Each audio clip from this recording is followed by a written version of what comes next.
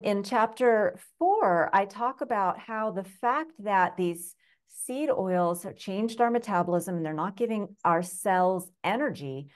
I talk about how that causes something called hypoglycemia symptoms, right? We get like this falling, like we feel like our blood sugar's falling, we get brain fog, we get irritability, and we get this abnormal form of hunger called hangry. That's why I call it starving brains. Our hangry is your brain is having an energy emergency. And that's really important to understand because so many people now experience hangry and they think the solution is, well, I just need a snack.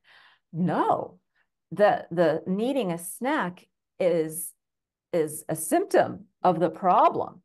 And if you continue to snack, you're not going to resolve that root problem of oxidative stress. And you are very likely to just gradually gain weight. Like most people who slowly their weight creeps up over their lives, often they are snackers and they have a little snack here, a little snack there. They carry some food around so they can function while they're on the go or at work. And sometimes it doesn't creep up. But the problem is that our brains are starving for energy. We can't use our body fat, so we keep eating. We can build fat that we can't burn. And the solution is we have to be able to start burning our body fat.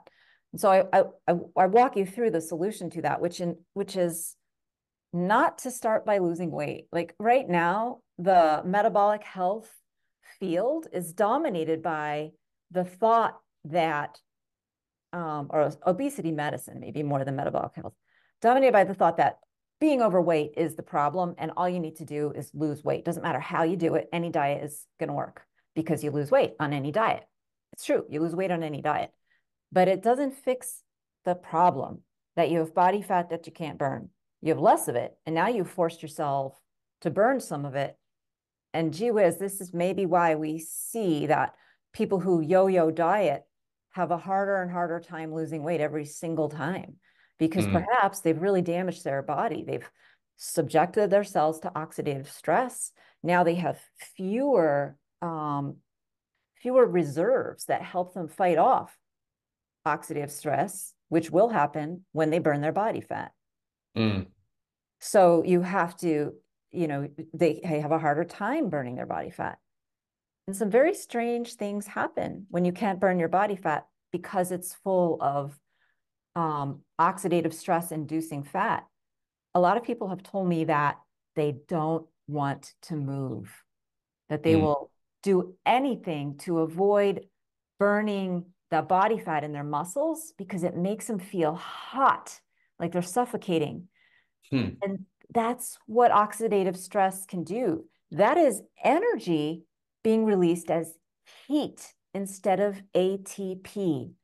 You see, so our cells, when they have to burn body fat that they don't want to burn, it's unstable body fat, they can't generate energy. Cellular energy is called ATP, but they can generate free radicals, which release heat.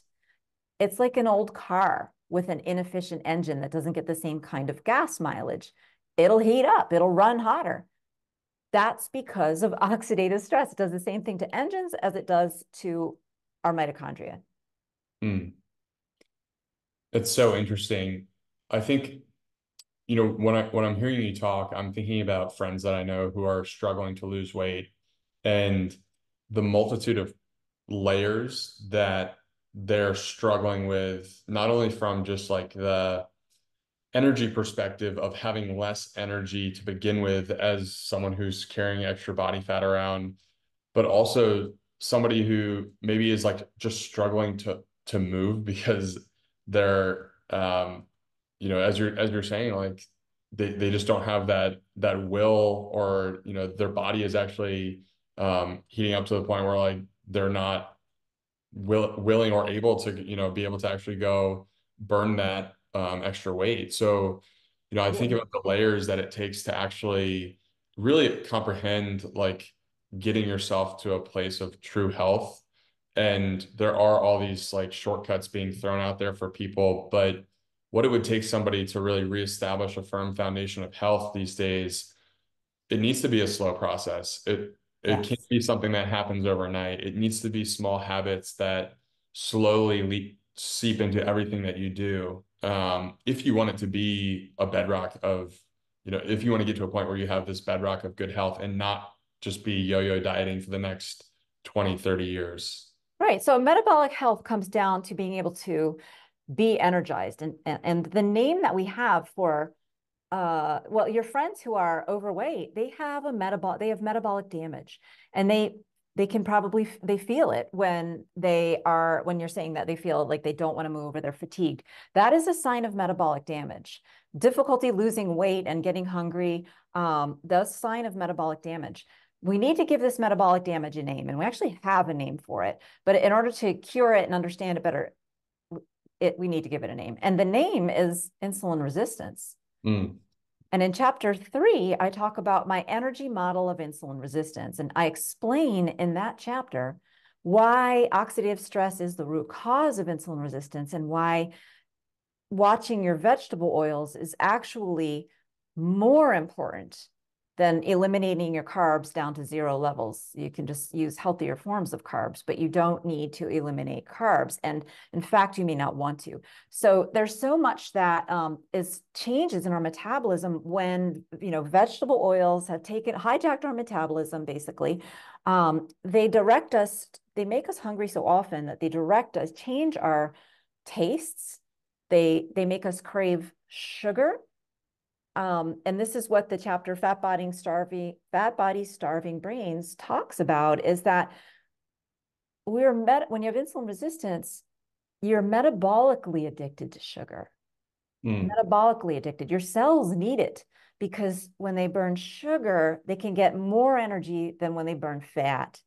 And some complicated things happen, and in the end, you end up with higher blood sugar levels and higher insulin levels. And eventually we call that type 2 diabetes. But the yeah. root cause is oxidative stress, and it doesn't come from carbohydrates or sugar primarily. It comes primarily from the fact that 30% of our calories are vegetable oils, and they Mm. promote oxidative stress.